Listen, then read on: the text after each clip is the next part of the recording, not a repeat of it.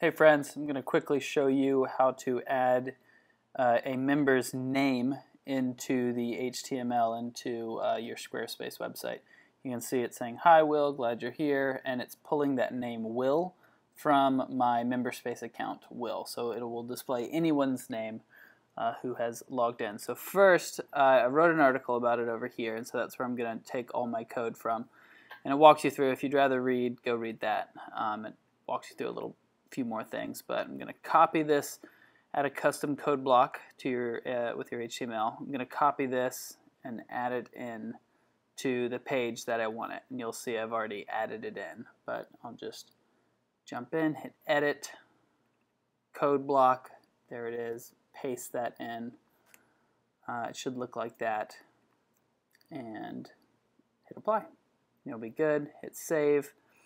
And again, I've already added this, so I'm going to edit this out and I'll show you how to get in there. You might already know how to jump in there, but I went into settings, advanced, code injection, and slid down here to the footer. And you'll see I already have Memberspace installed. If you don't have Memberspace installed, this won't work. But next I'm going to come down, grab this script, it's some JavaScript, paste it into the footer, and hit save. And now it pops it in. "Hi Will, glad you're here."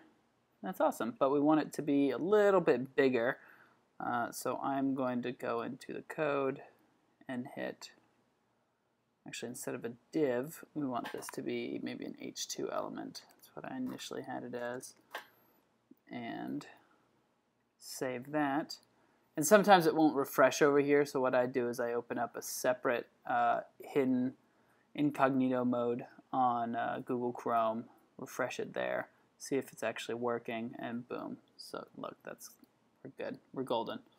Alright, so that's it. If you want more of this, sign up for my newsletter, send me an email if you have any questions, let me know.